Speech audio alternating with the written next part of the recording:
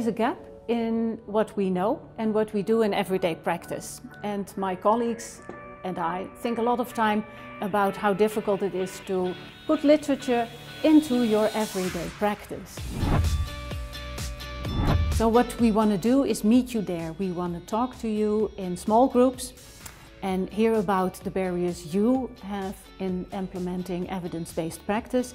So maybe we can help you with a solution for these problems. And that's why we provide you with a toolbox. And I think it's a lot of fun to be there and learn from each other. I hope to see you in Copenhagen.